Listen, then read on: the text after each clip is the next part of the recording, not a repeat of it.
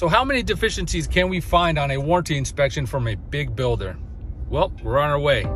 Let's find out. All right, so here we are on the roof. We've already found our first issues. Number one, the gutters. We have the flashing right there for the roof, which is good, but the gutters, you see all that standing water here? The downspout over here, and not stowed properly. Plus, like clockwork, the gutter itself is not properly draining to the lower gutter. It's actually draining to the roof right there. What that's going to do is going to cause a leak right in this section right here. So solution is to just divert the water down to the lower gutter directly and avoid roof leaks. Just keep looking. All right, next issue is right here. We got this kind of a clip cable right here. Well, as they mudded at the end of the tile right here, you got your first layer of, you got your flashing, then your underlayment, and then the tile. But that underlayment right there is exposed. I'd like to see that more, at least sealed off. Also the wall right here, got some cracking going on. That needs to be sealed up. You don't want moisture in there. Just keep looking. You got some more cracks right here. More cracking right here. More cracking right there. Seal it up. Let's go. All right, got some cracked tiles right here. And some pretty big ones right here.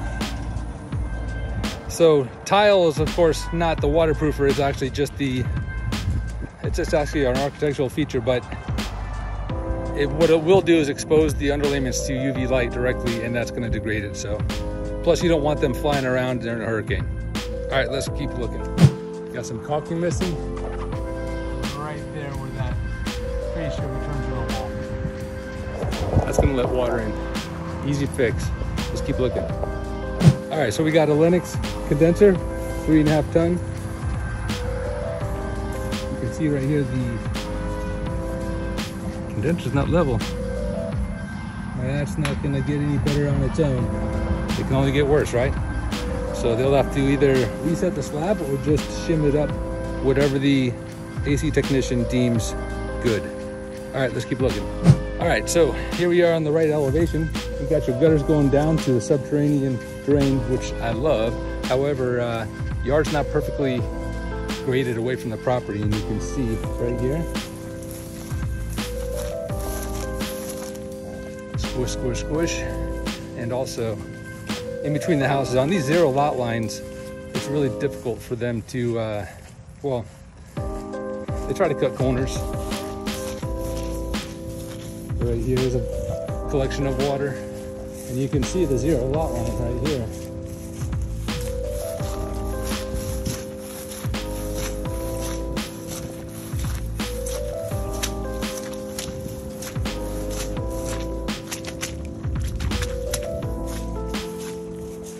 Or drainage. They need to put in a French drain going out that way. All right, let's keep looking. The area where caulking is missing, that's gonna suck in water. It goes pretty deep in too. All right, let's keep looking. All right, here we have the gas meter on the left elevation, right? Everything appears to be pretty good on its surface, but see this right here? This valve has a good seal right there. That screen is hard to move. Here's another one right here. However, that's not gonna last. All right, recommend repair. Let's keep looking.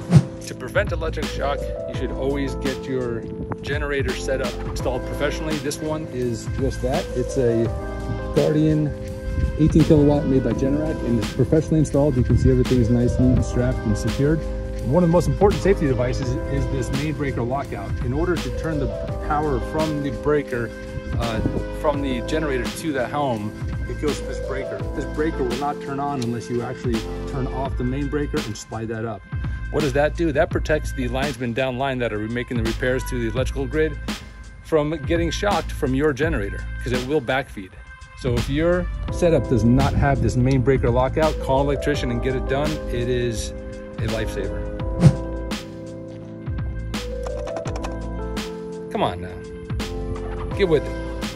tighten it up, will you? Let's keep looking. All right, so here we are on the front elevation. You can see we got some pretty significant water collecting here. It's been there for a while because you see the grass is not growing.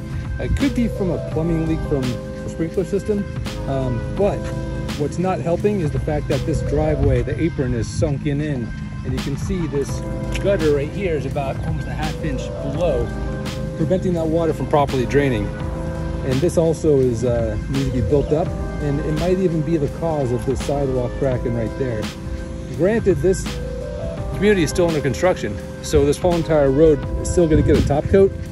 That might even add to the problem. It might not solve it. It's definitely not going to solve this problem when they pick up the pavement. But over here, best solution is to rebuild this apron here and build up the yard right there so it all properly drains into the drain and down to the sewer like it's supposed to. All right, let's keep looking. Actually, this is a neighbor's house. Check this one out. So you got the drain coming out right here. All right, I think I found the source of the water. So here we're on the right elevation, right? This is the end house on the street, and we got a nice berm. There's a road, main road right here. And this berm is obviously sloped towards the house, right? There is a slope away from the house, so you got a bunch of water collecting right here.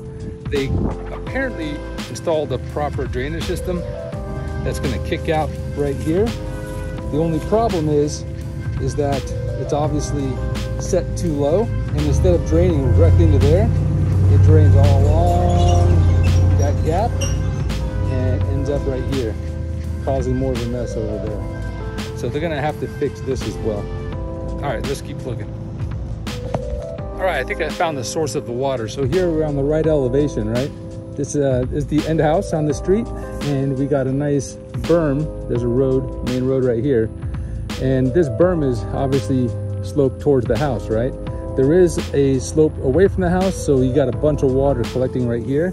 They apparently installed a proper drainage system that's going to kick out right here. The only problem is that it's obviously set too low, and instead of draining directly into there, it drains all along that gap and ends up right here, causing more of a mess over there. So they're going to have to fix this as well. All right, let's keep looking. Now check this out. Thousands of inspections. I've never seen this before. Check out this attic. Pretty fancy. Looks like a thermal break to help keep the hot attic air from heating up the garage. Let's see what it looks like inside. Almost scared to open it.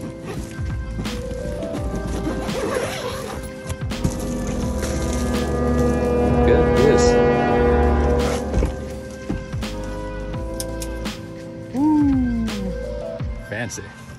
All right, here we are in the attic, and you can see the water heater coming up through, and it is completely covered by insulation. That, my friends, is a no. It ain't gonna fix itself. Definitely a fire hazard. Easy correction. Create a dam around that flue, and you're good to go. Let's keep looking. And here we are in the guest bathroom.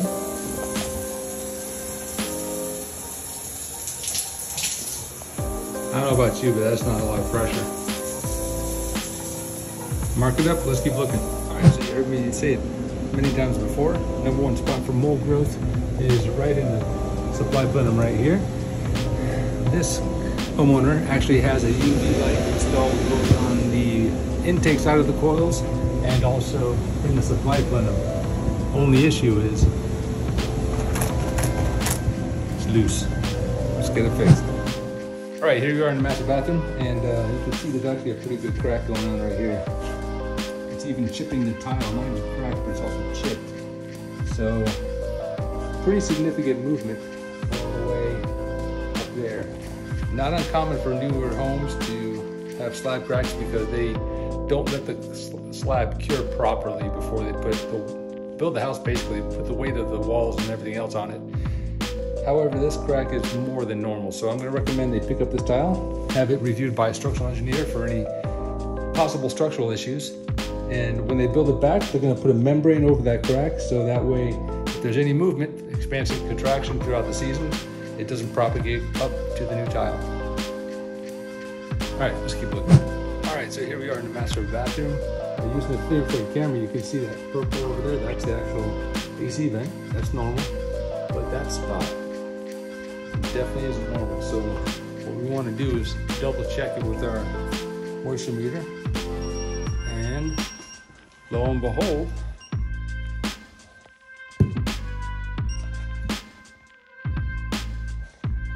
nothing. So what is that? That is actually a pinhole duct, a pinhole in the ductwork in the attic, and blowing cold air in that one spot. So always important to double check with moisture meter. Let's keep looking. Another shower, another bench, another improper installation. This should be sloped that way. So that means all the water's going that way. Sure ain't gonna fix itself. Let's keep looking. All right, so there you have it. A lot of issues that aren't gonna fix themselves. Warranty inspections are important. Make sure you order those through a company that is well-versed, good reviews. Extra qualifications are always a plus, and you will be good. If you need our services, reach out to us through our website, HomeStarInspectionsFL.com. Take it easy.